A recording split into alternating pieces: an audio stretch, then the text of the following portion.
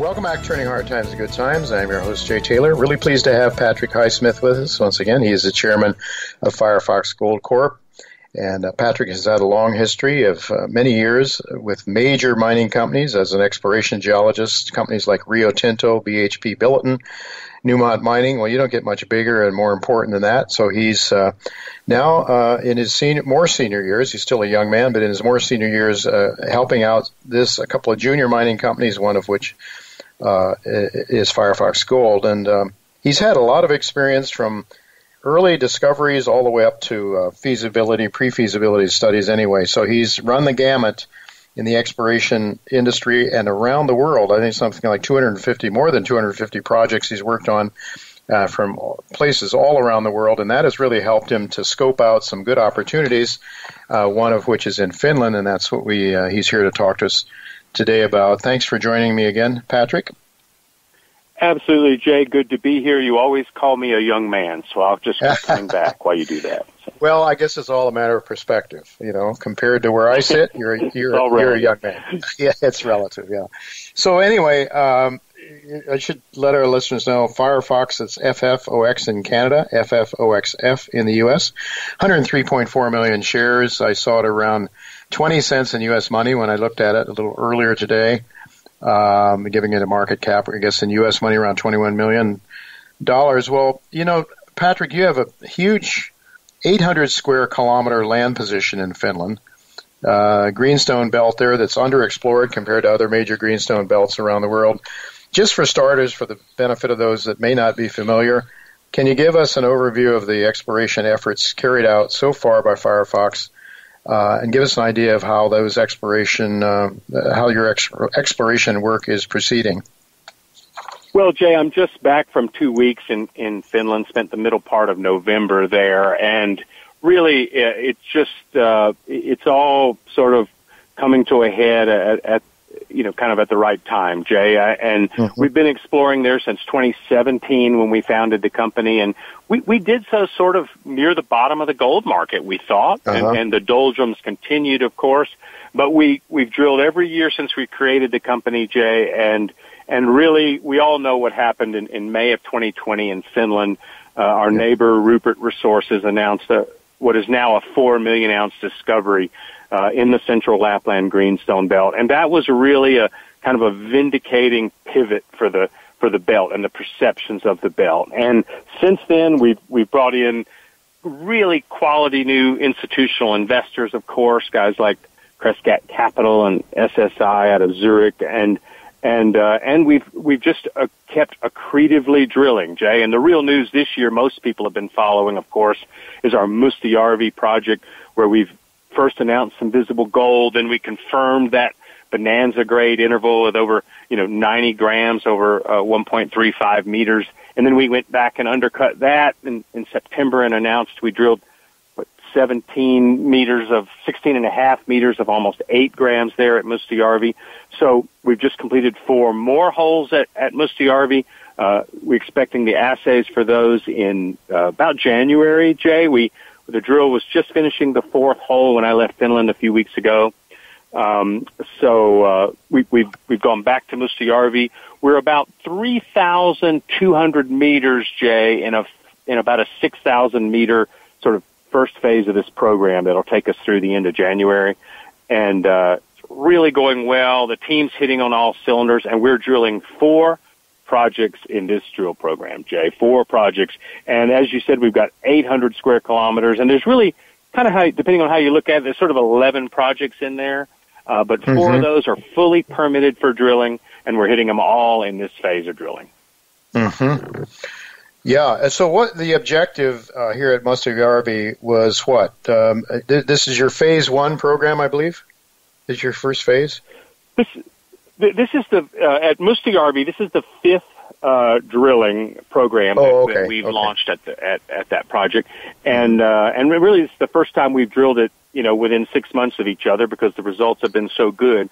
And we counseled with our technical advisors, and after the public information was out, the high grade was out to the public, we consulted with Quentin Henney, who who has been an advisor to the company, and our other technical advisors. And what we're doing with this phase, Jay, is pretty close step outs around that bonanza grade zone. As we said, it starts off with visible gold over 90 grams, and it gets a little thicker as we got a little deeper. And so based on the advice of a lot of senior folks and me and our young team putting our heads together with Carl, our CEO, what we did is we drilled 3 holes in the same section around that high grade. We've tested it down dip in a couple of different holes, and we also came and drilled it from a different direction. So we're really going to nail the geometry of that high grade zone with those 3 holes.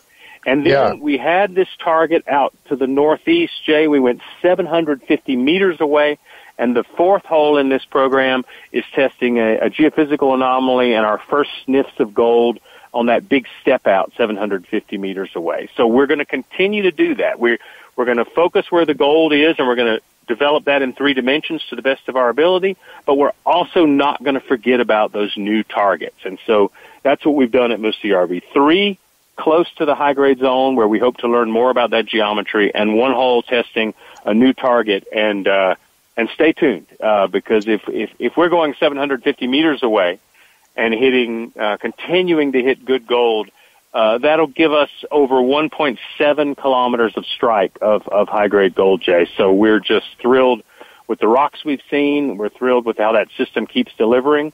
And paved highway passing right through it, tremendous all-season access. So Mustajärvi's been good to us, and that's just one of the 4 projects we're drilling. Yeah, and you're starting on a second one now. I think I read in one of your latest news releases that you have moved the drill over to a second one. I think you mentioned there are 4 drill-ready projects, 4 of 11, but you're starting on a second one now. You started drilling on a second one. Which one is that, and what can you tell us about that one? You know, our other listing property, Jay, was called Yesio. Mustajärvi and Yesio were the 2 we listed with. And Yesio is a huge property, about 30 kilometers east of Mustajärvi, where we were just talking about, and it's divided into multiple targets. The northern one is called Utsamo, and as we press released, we did a huge base of till sampling program there, which is how Rupert made the discovery at Ikkari, of course. Really good exploration tool in Finland. And we took about 1,200 samples there. We press released those results, and I got the good fortune of pounding in the peg for the first drill hole on that Utsamo bot anomaly when I was there a couple of weeks ago. And we're going to drill several holes in that area, probably about 1,600 meters, I'm going to guess, maybe in about 5 holes or 6 holes. And I think we're probably midway or 2/3 of the way through that. Now, this is on the major Serka shear zone, Jay, that big structure that rips across the whole of the Lapland Greenstone Belt. There's a big bend in it right here, and that base of till sampling gave us some really nice, robust anomalies in that area. So it's an early-stage property, but boy, I mean, it's 2 kilometers south of Orion's big boulder discovery from 2017. There's gold all around this zone, and we're just thrilled to have the focus from that base of till results. And the drill rig is busy at Utsamo as we speak. And next, it'll drop a little south of there, also on the huge Yesio property, about 9 or 10 kilometers south to a prospect called Saitavara, where our permits have just been issued, and we'll also be taking the drill there. It might arrive before Christmas, but I imagine the bulk of that work will happen in January.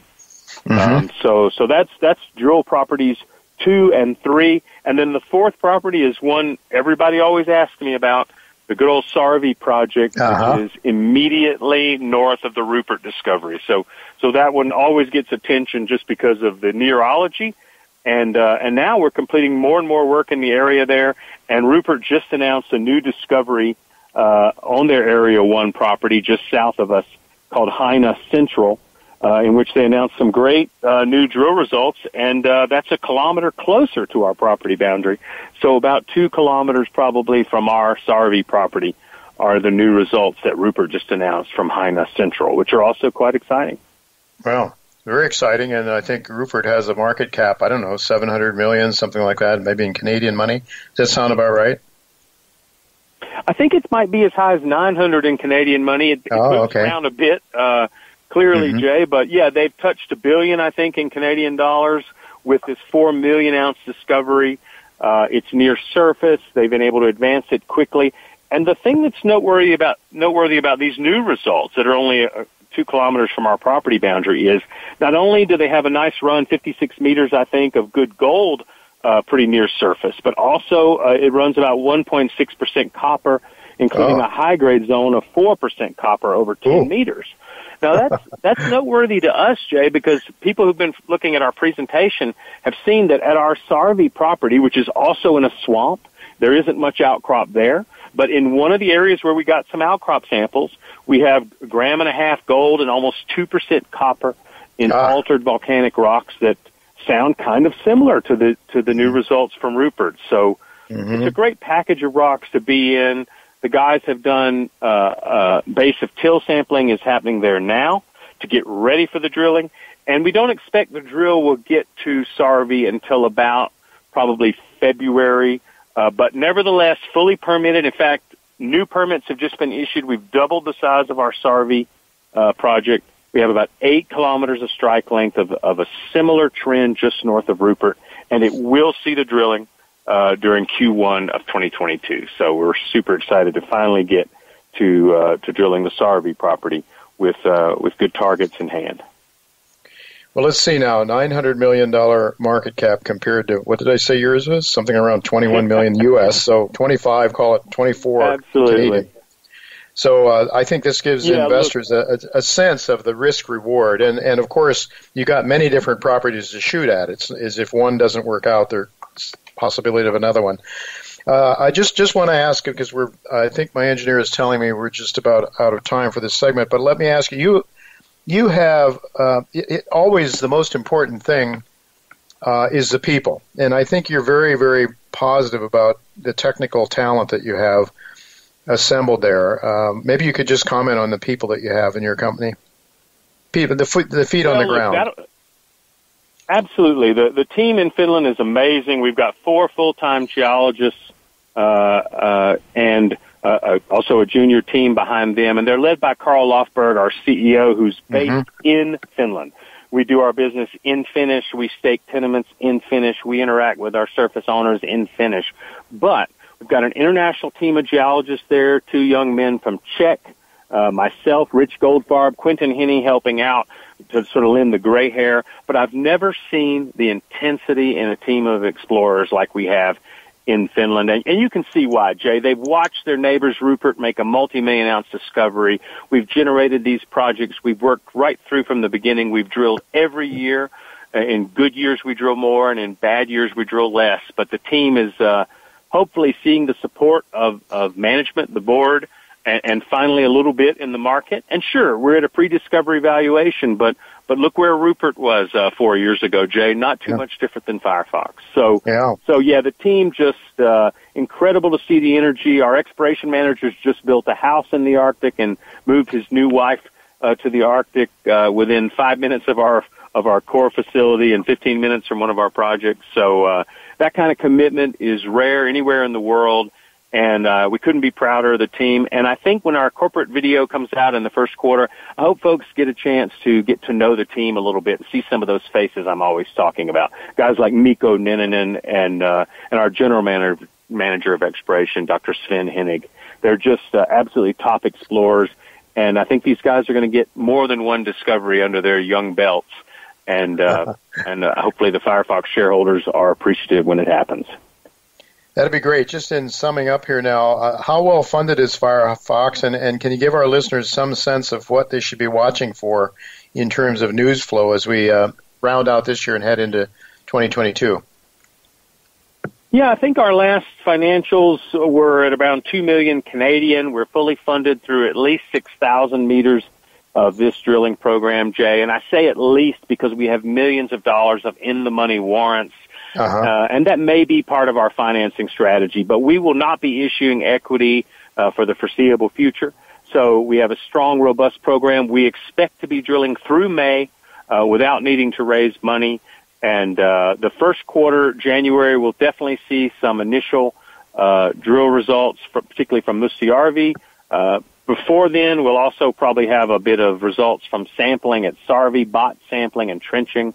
And so that should be really steady news flow all the way through the first half of the year, Jay, which we're excited about. That's the good thing about winter drilling. We get this great sort of counter news flow that we see in the warmer latitudes here in North America. Yeah, that's very true, although this year everybody's late from the lab, so drill holes from the summer are being reported in January now. So, but anyway, yes, it's a point well taken. To be able to drill through the winter is really a big plus, no doubt about that. Well, thanks so much, Patrick, for being with us again. It is a very exciting story, one I'm looking forward to, and so much more coming our way. I can see that with all those different projects. So thanks again for being with us.